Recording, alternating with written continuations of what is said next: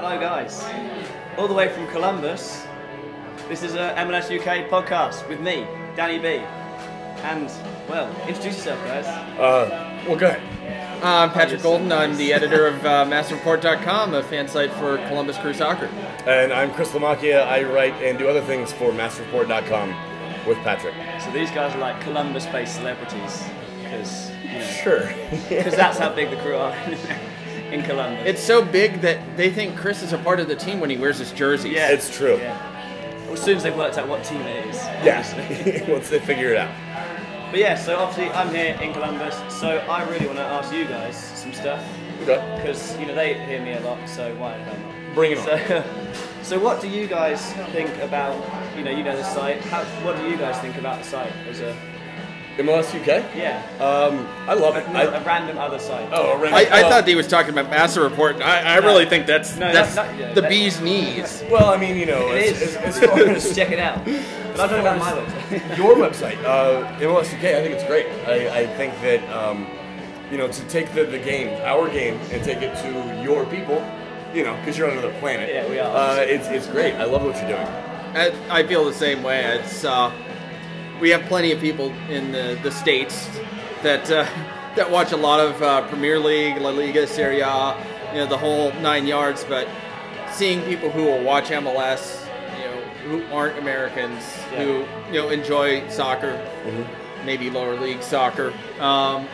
It's really nice to hear someone else's take on the league that's not, you know, a media personality. You mean I'm not a media personality? Well, I mean, you are. I am. Duh. Yeah. It's Jonathan Wilson, some other English guy, John Motson, and you. Ah, Yes. good. There we go. Songs on And then Kyle Martino. yeah. Yes. Good. But yeah, so we're obviously here, and we went to the Toronto game, which I suppose I have to talk about because they are, you know, my vlogs. So Yeah, how are you yeah, going to talk about that? Yeah, it was really good, wasn't it? Everyone loved it. Everyone enjoyed themselves. Yeah, good. Right, move on. No, it was disappointing. Like, because obviously for me it was my first time at the game, and it was a derby, however you say it. It was a game. It was a game that was a rivalry game. Right. But Yes. I'm getting some photos taken from a distance because obviously it's so famous. No, it was a derby game, and it was a pretty disappointing result. But Yeah. the atmosphere was amazing. It was for you guys, 'cause obviously you were there more than me. How did that atmosphere rack up in terms of normal game or previous Toronto games? Well, Toronto games have changed since they don't bring as many people. They used to travel in quite a few numbers. However, they have a set of passionate fans. The Crew with the Nordic, passionate set of fans. Really, that's pretty much how American soccer is right now. There are groups out there like the Nordic, Yeah. like the North Enders in Toronto.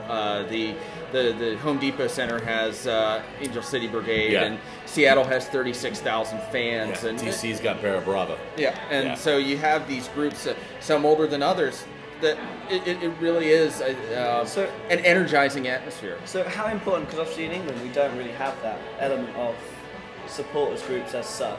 You know, Right, we don't it's- have organised supporters groups that are in connection with the club. And how important do you think that is for the league and the development of the league in terms of support coming in? I think it's extremely important. You know, without those core supporters groups, the league relies, if I can talk, on you know, just casual fan walk-up sales, which is, you know, here in America with soccer being a fourth-tier sport at best, it's not going to bring in the revenue. So, Yeah. you know, if the teams can show that there is passionate support, that will bring other folks into the stadiums and, you know, increase awareness of the sport. And that's really what we're trying to do. Yeah, You know, we're only 15 years into this. yeah. You know. It's still a young league. It's a very young league, right? But I've completely forgotten my question I was going to ask now. Yeah, well, that's okay. That's fine. We'll just let it go. I mean, you could talk about Hogwarts some more. Yeah, I should talk about Hogwarts. We just got done recording the Massive Report podcast. You should check it out. It's massivereport.com, isn't it? Yes. Yes. Simple, easy. Check it out. And it is true to form. We do abuse our guests. Yeah. Danny was nice enough to come on. We asked him all sorts of nice questions, like Yes. is there a Ministry of Silly Walks? Yeah. So And, we even obviously- asked him to speak in an American accent, which he's a very gracious guy. I'm very good at that. You know, we really appreciate, you know, seeing someone who comes in to talk about, you know, American soccer from a different viewpoint. I've been fascinated that there are people out there that, you know, follow the Crew or follow, I guess, New York Red Bulls. Yeah. Crazy enough. Wait, there's a New England fan. Yeah, there's a guy supporting the New England fan. One of you crazy people has chosen to follow the New England Revolution. What are you thinking? The New England Revolution. Steve Nicol. Steve Nicol. That's There all I we gotta go. say. But that brings me on to the question that I just remembered that I was going to ask. You're welcome. It's all right. How do you guys, because in relation in just of guesstimations, in terms of the amount of population that watch EPL and other such, how many of those do you think transfer across to watching MLS within America? I would say there's quite a few. I think there's a fair overlap that there are people who watch both, who just love watching soccer, football, if you prefer. We do. Just enjoy the game, and so there'll be Arsenal fans, and then there'll be Crew fans, and then they'll have a Serie A team, a team in every league. And there are people that, you know, MLS is my team. You know, I don't follow anything else out besides that. And you know, I know a few people like that. They, you know, limited time sports fans, so they follow American sports. There are people that they like Premier League, and that's And that's it. Manchester United's my squad. I have no love for anybody else. Yeah. And, you know, it's a growing group of people that follow the sport from different heritages. You know, either they grew up with it as an immigrant family, or they came to it with the World Cup. You know, kind of the booms in '94, 2002. You know, last year. There was one thing that we went to New York earlier, to Red Bull Arena earlier this year, and I did notice that there were as many EPL and, you know, European jerseys in the stands at Red Bull Arena as there were Red Bull jerseys. Yeah. Which I thought that was interesting, because here in Columbus, you know, you'll have a vast majority of people wearing MLS jerseys, and maybe not Columbus jerseys, because that's just, our fans are kind of sometimes. You don't see a lot. You see a lot of Columbus jerseys, but you know, you'll see the various. You'll see usually a people wearing teenage David Beckham boy jerseys. wearing a Manchester United jersey, or the girls will be wearing the Beckham jerseys in a couple weeks when they come into town. But really, when it comes down to it, you know, they're Crew fans. You look at a Seattle game, you know, they're in 100% rave green. Which, if you've not seen it, I'd spare yourself the time. Yeah, don't look at Rave Green. Don't do it. Don't taunt it either. Don't mention it. But you know, Portland jerseys. You look at these groups, these supporters groups that, you know. There's a lot of the jerseys. There are a lot of the colors. You know, scarf culture has come, you know, fairly strong within the United States. So it's really interesting, because there's a big British contingent. You know, Toronto being Canadian has that tie to Britain, since you know, they're a little more closely tied.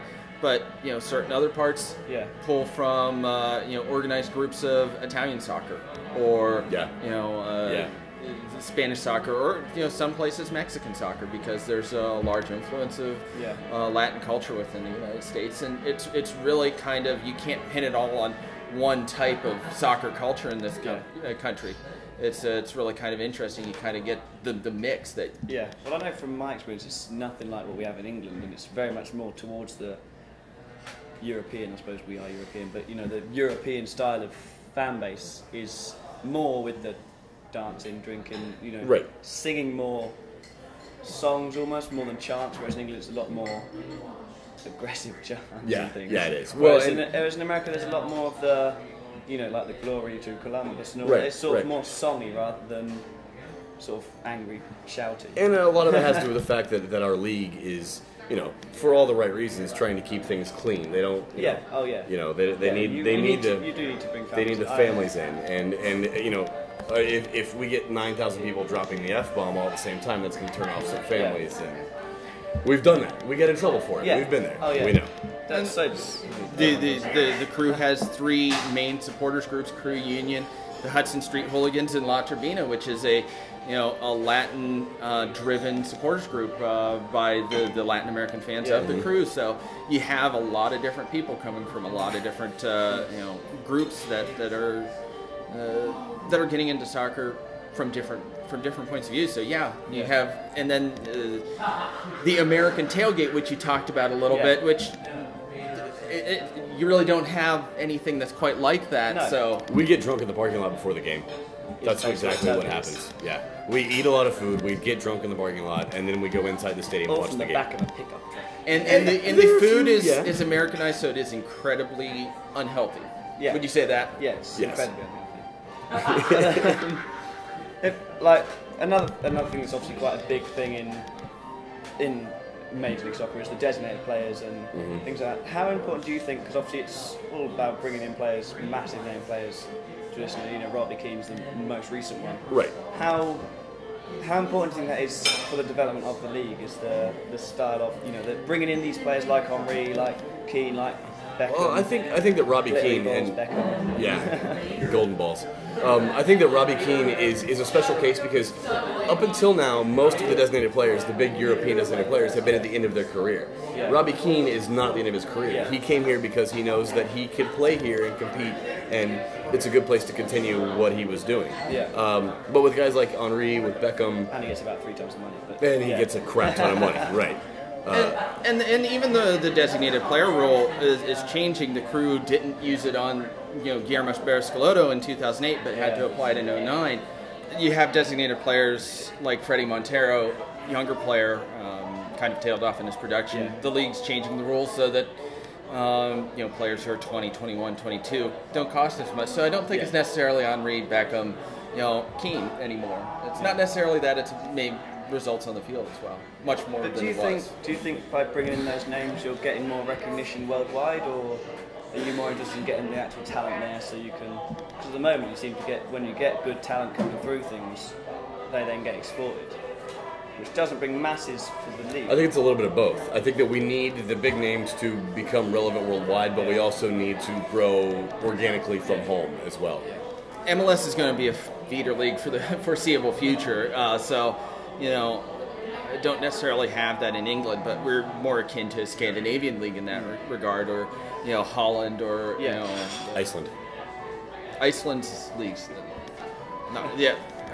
Iceland, which Crew great Mark Schulte came from an Iceland team. Troy Perkins from Columbus went to Iceland and won he went to Sweden. Oh, that's right. Okay, I take I it was back. saying about going to good leagues. Yeah. My bad. So really, it's kind of a little bit of both when it comes down to it, because trying to bring in the talent to raise the game, and then also growing American talent, and also trying to win and bring in the big names like Beckham or Henry and get that bump. It's trying to do a bunch of things at once. Well, I mean, I think my thing on it is I think that by bringing these players in, you've got your Beckham, John Rees. The players that are in those teams are getting to train and play with them on a weekly basis. Exactly. And that's always going to increase your talents and your skills. And like you see it in the Man United team, you get these young lads that are playing with Giggs, Scholes, Rooney. stuff like that. Yeah, Rooney, and you're learning from amazing players. So that's where I think having these players in, I mean, Robbie Keane maybe not so much. He's Robbie Keane. He's not going to bring a massive amount of technical skill to them. But you look at Henry, Beckham. Beckham's is easily one of the best, if not the best, crosser, free kick taker in the game. Yeah. Or was certainly. Yeah, you do get a lot of professional role models. Yeah, and you get that people, the Galaxy team are learning with them all the time. And obviously the Crew team get to learn from Mendoza. Right. And how to use only their left foot, which is really helpful. Well, beforehand they did get to learn from a player like Guillermo Barroscalotto. Yes. Right. There are some of these leaders that you have on the teams that, you do get from some of these veterans. Absolutely. Well, we should wrap it up because everyone's got to go because we're in America. We've got 1 minute apparently, so we really have to. But thank you guys for having me here, and thank you for coming. Yes, we really appreciate having you out here. Yeah. Well, I hope you guys like it, and I'll talk to you guys when I'm back in England probably. So Woo! Go Crew.